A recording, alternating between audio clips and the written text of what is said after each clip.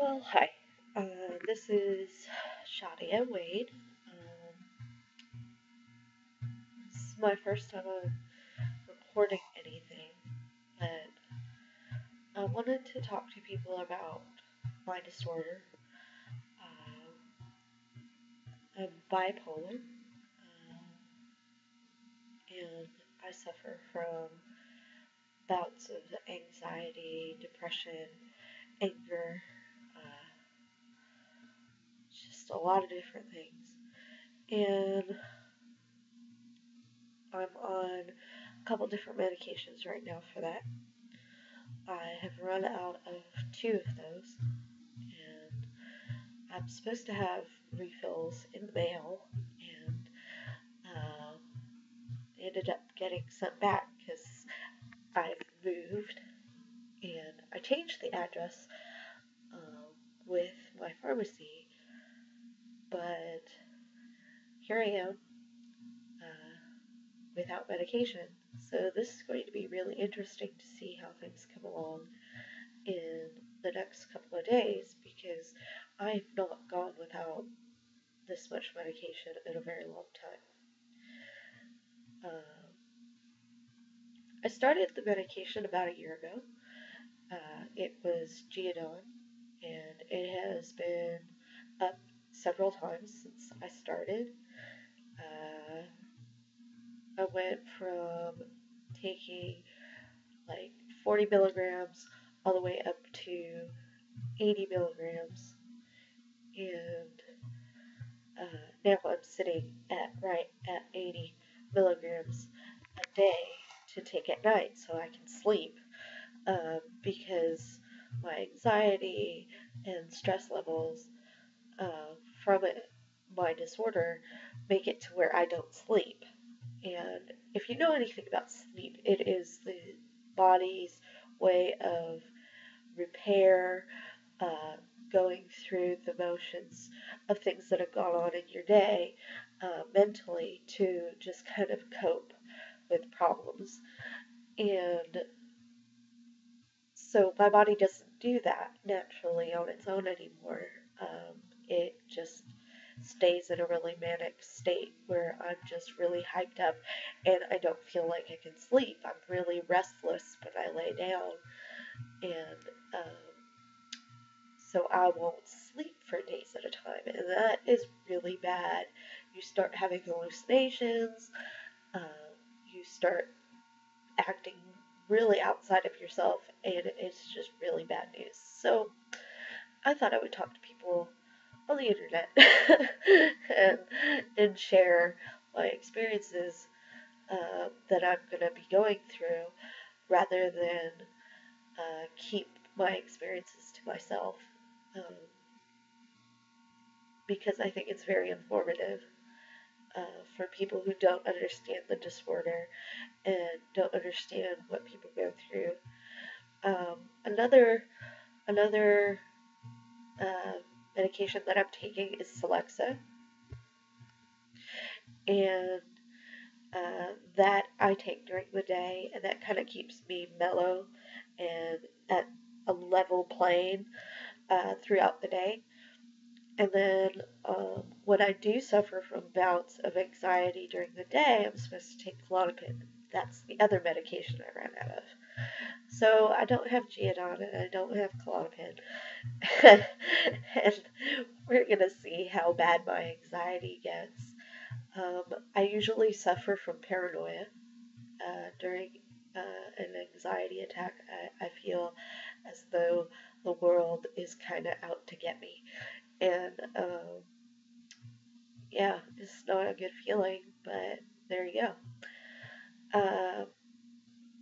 But I take all those medications for my disorder.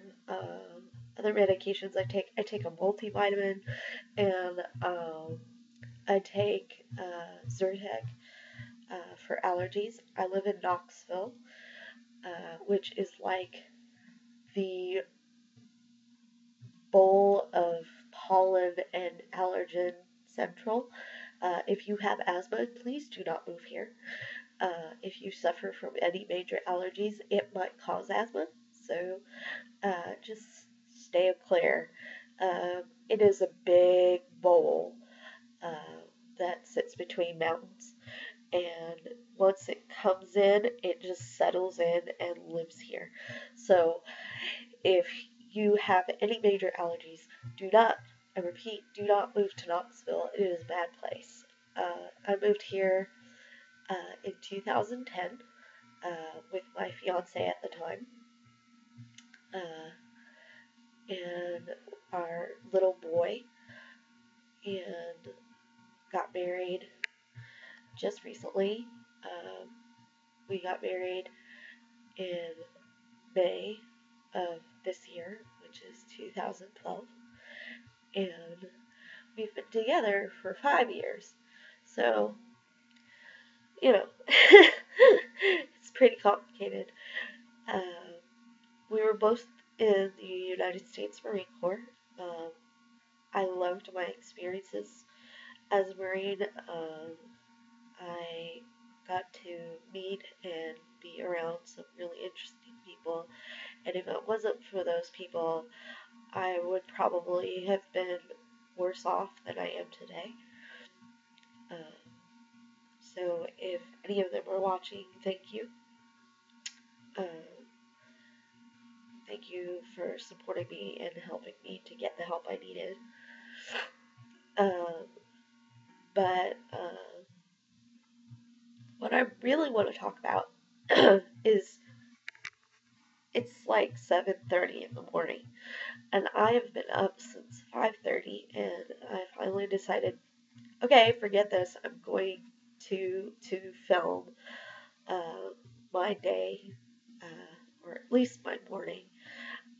I get up every morning and make a fresh pot of coffee for my husband because he's a big coffee drinker. He always has to have coffee. But I wanted to talk to you about um, the things that I go through on a day-to-day basis. I get up, I take my medication, I make my husband a pot of coffee, I'll brush my teeth, comb my hair, whatever, just regular morning stuff.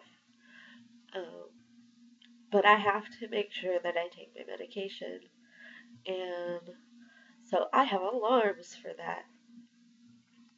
And I have alarms to remind me to take my medication because I have a tendency to get wrapped up into something and forget to take it.